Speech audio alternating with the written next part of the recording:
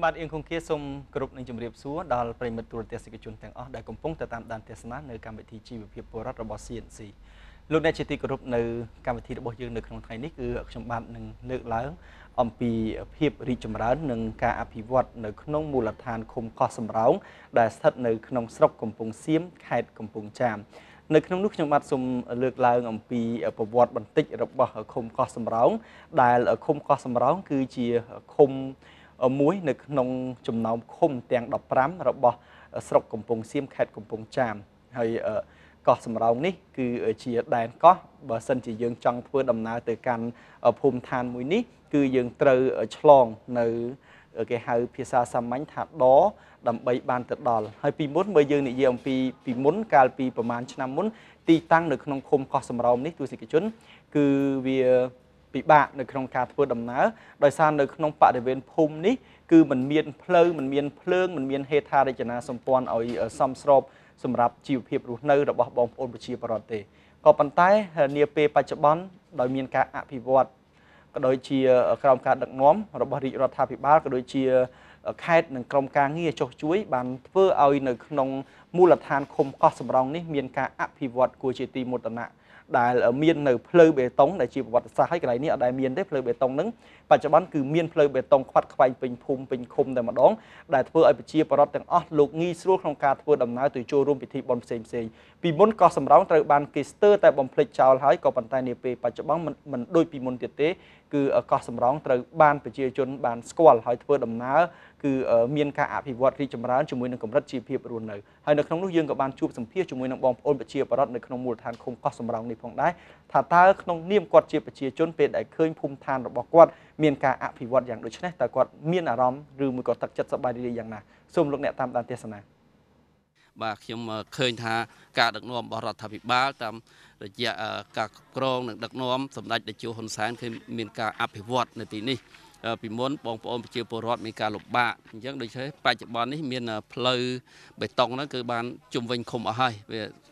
ឈានជិតដល់ 100% ហើយនេះគឺជាការដឹកនាំដ៏ឆ្លៀសវៃរបស់សម្ដេចហើយខ្ញុំសង្ឃឹមថាក្នុងនាមខ្ញុំជាកូនកសិករមួយរូបនៅទីនេះសង្ឃឹមថាអនាគតក្រុមការដឹកនាំរបស់សម្ដេចតេជោហ៊ុនសែនសង្ឃឹមថាមានស្ពានមកដល់ទីនេះដើម្បីឲ្យ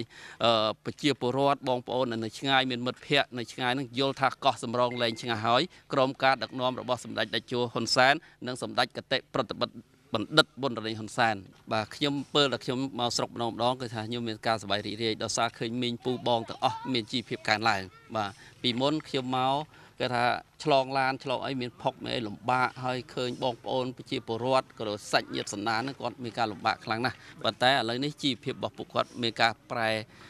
មានការអភិវឌ្ឍច្រើនបាទតាមការដឹកនាំរបស់រដ្ឋាភិបាលហើយក្រមការងារលោកក៏បានចុះជួយណាជួយជំរុញជួយឥឡូវនេះខាងកសិកម្មក៏លោកបានជួយថាពងគិតថាតើបើឆ្នាំជក់វាមានសេដ្ឋកិច្ចដុនដាបតែយើងអភិវឌ្ឍមុខរបរអីជូនគាត់ឥឡូវនេះក្រសួងកសិកម្មក៏លោកកំពុងតែពិចារណាបញ្ហាអ្នកតាមដងទន្លេផងដែរចាក្នុងនាមខ្ញុំជាពលរដ្ឋម្នាក់ដែលរស់នៅទឹកដីកោះសំរោងនេះចាឃើញថាអតីតកាលនិងបច្ចុប្បន្នគឺមាន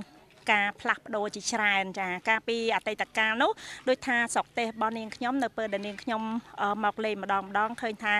វាផុកផងអីផងណាការឆ្លងមកម្ដងធ្វើឲ្យលំបាកប្រជាពលរដ្ឋនេះក៏លំបាកក្នុងការធ្វើដំណើរជាពិសេសរដូវវស្សាឃើញថាទឹកលើឆើយផុកផងដល់ចកងចាអញ្ចឹងខុសប្លែកពីបច្ចុប្បន្ននេះគឺមានការជឿនលឿនមែនតែននៅឃុំកោះសំរោងស្រុកកំពង់សៀមយើងនឹងឃើញថាល្អតាំងផ្លូវថ្នល់ហើយឃើញថាជីវភាពរបស់បងប្អូនយើងដោយសារការធ្វើដំណើរងាយស្រួលធ្វើឲ្យគាត់នឹងក្នុងការប្រកបមុខរបរដូចថាលក់ដូរអីចឹងធ្វើគាត់ងាយស្រួលក្នុងការធ្វើដំណើរទៅកាន់ខេត្តផ្សេងស្រុកផ្សេងអញ្ចឹងធ្វើឲ្យគាត់ការធ្វើដំណើរហ្នឹងមានការលឿនដូចកាលពីមុនចាវាងាយស្រួលមែនតែនអញ្ចឹងនាងខ្ញុំត្រេកអរមែនតែនដោយសារការអភិវឌ្ឍនេះលឿនចាបាទខ្ញុំស្រុកកំណើតកើតជាតាំងពីតូចក្រូចឆ្មាទាល់ថ្ងៃនេះអញ្ចឹងក្នុងទឹកដីឃុំកោះសំរោងហ្នឹងការអភិវឌ្ឍនៅក្នុងថ្ងៃនេះដោយសាររាជរដ្ឋាភិបាលពិសេសដោយសម្ដេចអគ្គមហាសេនាបតីតេជោហ៊ុនសែនដែលលោក ដល់យោបល់ហើយអភិវឌ្ឍពិសេសឃុំនិងមកពីឃុំជួយជ្រោងជ្រែងបានអភិវឌ្ឍបានផ្លូវបានស្ពានបានភ្លើងផ្លូវបានទាំងអស់មុនដើរកាត់ផុកកាត់ផុងដើរមិនរួចទេភ្លៀងរាល់ថ្ងៃនោះតែឥឡូវឃើញថាមានបេតុងមានអីត្រឹមត្រូវស្នុកគមនាគមន៍គឺឆាប់ឡាទៅពងចាមជននេះគឺជាអ្វីដែលជាការលើកឡើងរបស់បងប្អូនប្រជាជនមូលដ្ឋានដែលគាត់មិននឹកស្មានថាមូលដ្ឋានរបស់គាត់បានការអភិវឌ្ឍដោយសពថ្ងៃនេះពីព្រោះថាពីមុនដូចលោកតាលោកបាននិយាយអញ្ចឹងគាត់ថាលោកនៅកន្លែងទីតាំងនៅឃុំកោះសំរោងឬក៏យើងហៅថាកោះជ្រូកនេះគឺថាយូរឆ្នាំហើយ60ឆ្នាំផ្លាយ70តែគាត់រស់នៅគាត់មិនដែលឃើញទេមិនដែលឃើញភូមិឃុំគាត់មានការអភិវឌ្ឍដោយពេលបច្ចុប្បន្នណាឥឡូវនេះគាត់មានផ្លូវបេតុងជុំវិញដែលពីមុនឲ្យតែភ្លៀងមកមេគឺផុកហើយស្រុកនេះគឺស្រុកថាតំបន់ទន្លេណាទស្សនិកជនគឺថាកម្រនឹងមានអ្នកណាទៅណាប៉ុន្តែពេលបច្ចុប្បន្ននេះគឺទៅមានប្រជាជនទៅច្រើនហើយអាដាមលោកជំទាវថ្នាក់ដឹកនាំក៏លោកបានយកចិត្តទុកដាក់នៅក្នុងការចុះជួយអភិវឌ្ឍភូមិឃុំនេះធ្វើឲ្យប្រជាពលរដ្ឋគ្រប់ក្នុងផ្ទះទាំងអស់លោកមានភ្លើងអគ្គិសនីប្រើប្រាស់មិនដូចពីពេលបច្ចុប្បន្នទេហើយប្រជាជនដែលចង់មកនៅកន្លែងចូលមកកាន់កន្លែងនេះគឺថាងាយស្រួលបន្ថែមទៀតហើយអ្វីដែលសំណូមពររបស់ប្រជាជនបន្ថែមទៀតនោះគឺអត់មានចង់សំណូមពរទេព្រោះថាគាត់បានគ្រប់គ្រាន់ហើយគាត់សំណូមពរសូមឲ្យរដ្ឋាភិបាលនឹងពិចារណាលើការសាងសង់ស្ពានព្រោះថាឥឡូវនេះគាត់មានការឆ្លងដទស្សនិកជនឆ្លងដមុននឹងបានចូលដល់កោះសំរោងនេះមានថាឆ្លងដទៅកាន់កន្លែងភូមិនេះព្រោះថាវាជាកោះអញ្ចឹងក៏បានសំណូមពរឲ្យមានការស្ថាបនាស្ពានហើយយើងជឿជាក់ថារដ្ឋាភិបាលលោកក៏កំពុងតែគិតគូរពិចារណាដែរជាពិសេសដោយអ្នកកំពុងចាំដូចគ្នានៅខាងកោះប៉ែនកោះសុទិនឥឡូវនេះបានសម្រេចនៅស្ពានហើយជាមោទនភាពមួយសម្រាប់ការសាទរហើយយើងសង្ឃឹមថានឹងបន្តទៀតហើយតាមរយៈនៃក្រុមការងារចុះជួយមានមានអាដាមសៀងណាំក៏ដូចជាអាដាមឧបយមឆៃលីអាដាមរដ្ឋមន្ត្រីវេសុខុនរដ្ឋមន្ត្រីក្រសួងកសិកម្មក៏ដូចជាអាដាមយមលៀបនិងលោកជំទាវណាំនីឡាណាំលីណាជាដើមលោកបានខិតខំប្រឹងប្រែងនៅក្នុងការជួយឧបត្ថម្ភធ្វើយ៉ាងណាឲ្យអភិវឌ្ឍនៅឃុំនេះឲ្យកាន់តែទទួលបានការរីកចម្រើនបន្ថែមទៀតទស្សនិកជននៅវគ្គក្រោយយើងក៏នឹងបានសម្ភាសជាមួយនឹងប្រធានក្រុមប្រឹក្សាឃុំក៏ដូចជាព្រះគ្រូចៅអធិការវត្តកោះសំរោងអិនកោសីកោះជ្រូកនេះថាតើលោកនឹងលើកឡើងយ៉ាងម៉េចដែរសូមសម្រាប់វគ្គនេះ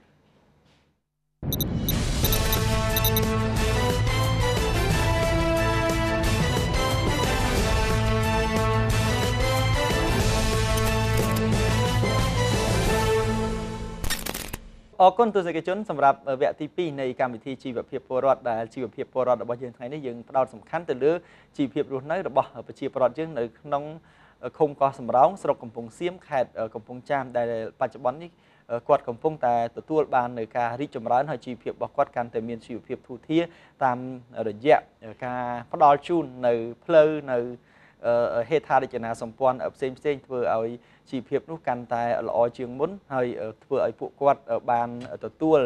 នៅអគ្គិសនីប្រើប្រាស់ក៏ដូចជានៅអត្ថប្រយោជន៍ជាច្រើនទៀតតាមរយៈនៃការផ្ដល់ជូនតាមរយៈថ្នាក់ដឹកនាំក៏ដូចជាមន្ត្រីក្រមការងាររបស់រាជរដ្ឋាភិបាលបានទៅចុះជួយនៅក្នុងឃុំកោះសំរោងនេះដែលពីមុនជាទឹកកោះមួយដែលកម្រមានអ្នកទៅដល់ក៏ប៉ុន្តែនាពេលបច្ចុប្បន្ននេះក៏មានទៅដល់ហើយនៅក្នុងនោះអាជ្ញាធរមូលដ្ឋានជាពិសេសប្រធានក្រុមប្រឹក្សាឃុំកោះសំរោងក៏លោកជាមនុស្សមួយដែលប្រជាជនគោរពស្រឡាញ់ដែរគឺលោកសនសុកប្រធានក្រុមប្រឹក្សាឃុំជាមេឃុំហ្នឹងគឺចៅមេឃុំហ្នឹងគឺថាប្រជាជនស្រឡាញ់តាំងតែពីការបោះឆ្នោតជ្រើសរើសឃុំសង្កាត់អាណត្តិទី1រហូតដល់ពេលបច្ចុប្បន្នហ្នឹងគឺគាត់ត្រូវបានប្រជាពលរដ្ឋហ្នឹងបោះឆ្នោតទុកចិត្តគាត់ឲ្យធ្វើជាមេឃុំដោយសារតែគាត់នេះបានយកសុខទុក្ខរបស់ប្រជាជនហ្នឹងធ្វើជាប្រយោជន៍របស់ខ្លួនបែរថាសុខទុក្ខរបស់ប្រជាជនហ្នឹងគឺជាសុខទុក្ខរបស់ពួកគាត់ដែរនេះគឺជាអ្វីដែលមេឃុំផ្ដល់ជូនហើយក៏នៅជាពិសេសនៅក្នុងវត្តអិនកោសីកោះជ្រូកហ្នឹងក៏មានការអភិវឌ្ឍទីអារាមអីល្អដែរតាមផ្នែកពុទ្ធចក្រនិងអាណាចក្រហ្នឹងក៏មានព្រះគ្រូចៅអធិការពនាមព្រះគ្រូច័ន្ទថេរោជីសំណាងដែលព្រះអង្គជាព្រះគ្រូចៅអធិការហ្នឹងក៏មានការអភិវឌ្ឍនៅផ្នែកទាំងអស់ហ្នឹងផងដែរឥឡូវនេះយើងចង់ដឹងថាតើឃុំកោះសំរោងនេះមានការរីកចម្រើនយ៉ាងដូចម្តេចខ្លះហើយវត្តអារាមពុទ្ធសាសនាវិញការអប់រំយ៉ាងណានោះយើងទៅទស្សនានៅការលើកឡើងរបស់លោកមេឃុំក៏ដូចជាព្រះគ្រូចៅអធិការវត្តកោះសំរោងអិនកោសីនេះបាទសូមគោរពអញ្ជើញដោយឡែកចំពោះជីវភាពរស់នៅរបស់ប្រជាពលរដ្ឋយើងនៅក្នុងឃុំកោះសំរោងគឺថាបច្ចុប្បន្ននេះគឺមានជីវភាពគួរឲ្យកត់សម្គាល់គឺថាគាត់មានជីវភាពក៏ការកើនឡើងនៅក្នុងនេះដោយពិនិត្យមើលឃើញជារួមគឺនៅក្នុងជីវភាពរបស់គាត់នេះគឺថាដោយអ្វីៗដែលបានពីការអភិវឌ្ឍមូលដ្ឋានតាក់ទងទៅលើផ្លូវបច្ចុប្បន្ននេះគឺថាពាក់ព័ន្ធលើផ្លូវនេះផ្លូវនៅក្នុងឃុំកោះសំរោងគឺ បានទទួលពីគម្រោងរបស់ក្រសួងអភិវឌ្ឍជនបទដែលសហការជាមួយនឹងដៃគូអភិវឌ្ឍ ADB បានមកកសាងនៅក្នុងឃុំយើងនេះបានន័យថាមាន15គីឡូ11ម៉ែត្របានន័យទូទាំងឃុំកោះសំរោងហើយនឹងចំណុចមួយទៀតគឺបច្ចុប្បន្ននេះផ្លូវដែលសៀតសោកបានស្នើសុំទៅជាង1គីឡូទៀតបានឲ្យខ្ញុំមានការសង្ឃឹម 90% អញ្ចឹងចង់សង្ឃឹមថានៅក្នុងកោះសំរោងរបស់ខ្ញុំនេះគឺថាផ្លូវ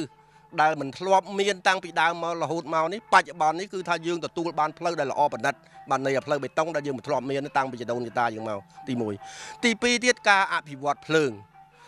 នៅកន្លែងនេះគឺថាតំបន់មួយពិសេសយើងគិតថាទឹកទន្លេមេគង្គព័ទ្ធជុំវិញតែដោយឡែកកោះសំរោងគឺមានភ្លើងរត់ចូលការប្រើប្រាស់ដែលមានតម្លៃថោកដូចភូមិដទៃ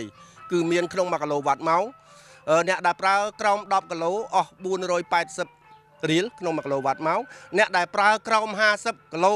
មកទល់នឹង10គីឡូឡើងនេះគឺអស់តែ610រៀលក្នុង1គីឡូវ៉ាត់ម៉ោងដោយឡែកអ្នកប្រើចាប់ពី50គីឡូឡើងទៅបាន780រៀលក្នុង1គីឡូវ៉ាត់ម៉ោងនេះជាការងារមួយដែលសំខាន់ណាស់ដែលភ្លើងនៅក្នុងឃុំកោះសំរោងយើងនេះដែលមិនធ្លាប់មាននៅក្នុងចំណុចនេះហើយនៅការងារផ្សេងទៀតដែលកំពុងតែមានការអភិវឌ្ឍកំពុងតែគៀងគរជាមួយដៃគូអភិវឌ្ឍជាពិសេសគឺគម្រោង ADB នេះតែម្ដងពេលខាងមុខនេះគឺថាយើងបានទទួលគម្រោងហើយមានការគាំទ្រហើយគឺយើងស្ដារ O5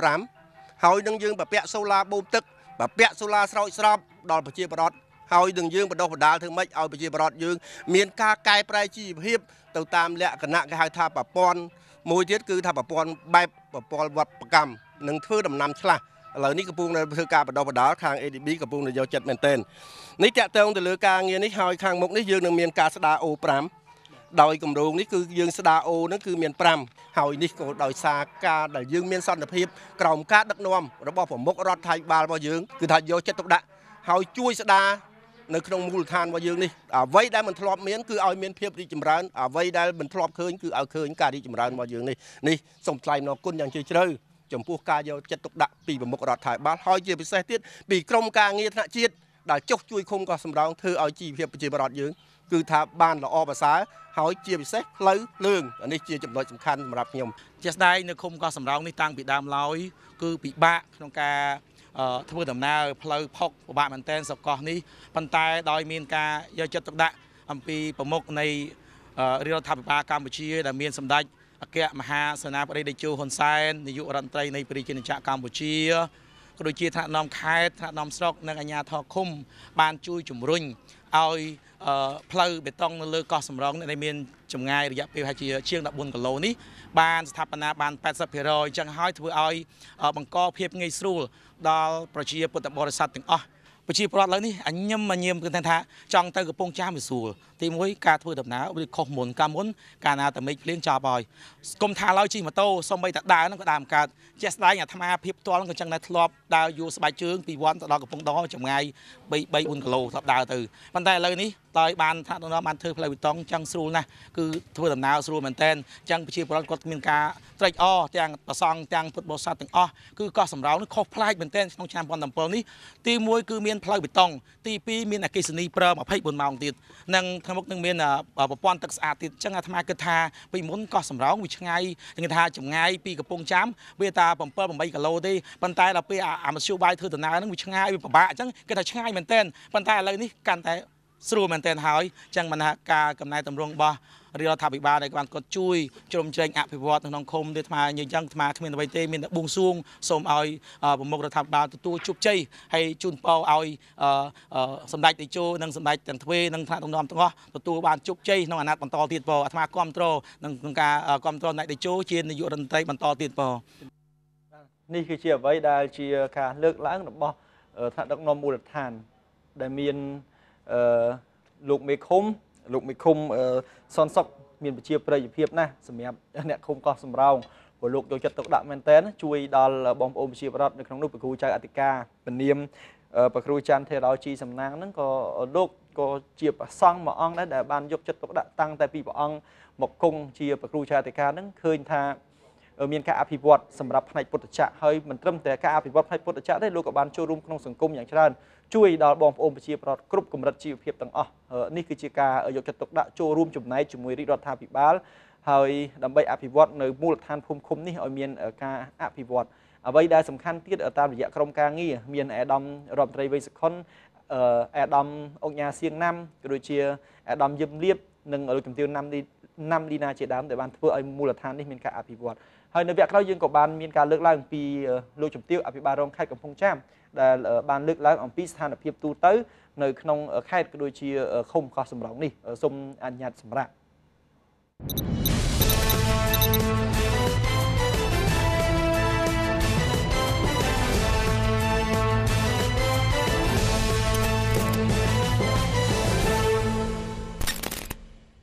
គុំទស្សនិកជនមកកាន់វគ្គចុងបញ្ចប់នៃកម្មវិធីជីវភាពពលរដ្ឋដែលយើងផ្ដោតសំខាន់ទៅលើជីវភាពពលរដ្ឋដែលកំពុងតែមានការរីកចម្រើននិងការអភិវឌ្ឍនៅក្នុងមូលដ្ឋានឃុំកោះសំរោងស្រុកកំពង់សៀមខេត្តកំពង់ចាមអ្វីដែលសំខាន់ដោយលោកអ្នកបានទស្សនាក៏ជាបានការលើកឡើងអំពីបងប្អូនប្រជាពលរដ្ឋក៏ដូចជាអាជ្ញាធរដែនដីហើយឥឡូវនេះយើងក៏បានជួបសម្ភាសកម្មវិធីយើងបានជួបសម្ភាសជាមួយនឹងលោកជំទាវស្រីកឹមឆយដែលលោកគឺជាអភិបាលរងនៃគណៈអភិបាលខេត្តកំពង់ចាមដែលលោកនឹងលើកឡើងអំពីស្ថានភាពទូទៅថាតើខេត្តកំពង់ចាមនាពេលបច្ចុប្បន្ននេះកំពុងតែមានការអភិវឌ្ឍដល់កម្រិតណានោះសូមលោកអ្នកតាមដានទស្សនាសម្រាប់ខេត្តកំពង់ចាមយើងគឺរយៈពេលដ៏ខ្លីនេះគឺយើងមានការអភិវឌ្ឍច្រើនចាយើងមានទឹកស្អាតមានភ្លើងអគ្គិសនីតគឺថាបាន 80% នៃគ្រួសារប្រជាពលរដ្ឋនៅតាមមូលដ្ឋានហើយជាពិសេសទៀតនោះគឺយើងអភិវឌ្ឍបានភ្លើងផ្លូវចាស្ពានបច្ចុប្បន្ននេះគឺបានដាក់ឲ្យដំណើរការឲ្យប្រជាពលរដ្ឋឆ្លងកាត់ពីក្រុងកំពង់ចាមទៅឃុំកោះមិត្តស្រុកកំពង់សៀមដោយជាបដាអាសន្នសិនទេព្រោះក៏អត់ទាន់ធ្វើប្រកាន់ដៃហើយមួយទៀតក៏យើងកំពុងតែដំណើរការកសាងស្ពានឆ្លងទន្លេមេគង្គថ្មីមួយទៀតគឺកាត់ពីស្រុកស្ទឹងត្រង់ទៅស្រុកក្រូចឆ្មាចាហើយទូទាំងខេត្តនិយាយរួមទូទាំងខេត្តគឺមានការអភិវឌ្ឍណាទោះបីជាមានការរារាំងពីពួកអមិត្តយ៉ាងណាក៏ដោយក៏រាជរដ្ឋាភិបាលយើងនៅតែខិតខំគៀកប្រមូលអ្នកវិនិយោគទុនចាប្រមូលហើយនឹងសុំជួយកិច្ចសហការណាធ្វើការកិច្ចសហការជាមួយនឹងបណ្ដាអង្គការផ្សេងដែលមានគោលបំណងក្នុងការអភិវឌ្ឍដើម្បីចូលរួមមកជួយអភិវឌ្ឍរួមជាមួយនឹងរាជរដ្ឋាភិបាលចាជាក់ស្ដែងថ្ងៃនេះទីនេះនៅលើទឹកដីនៃឃុំកោះសំរោងស្រុកកំពង់សៀមរបស់ខេត្តកំពង់ចាមរបស់យើងហ្នឹងគឺយើងឃើញថាមានការរីកចម្រើនខ្លាំងជាងឃុំណាទាំងអស់ដោយសារយើងបានទទួលនៅការខិតខំរបស់រាជរដ្ឋាភិបាលហើយក៏មានជំនួយអំពី ADB ចាគឺកសាងផ្លូវបេតុង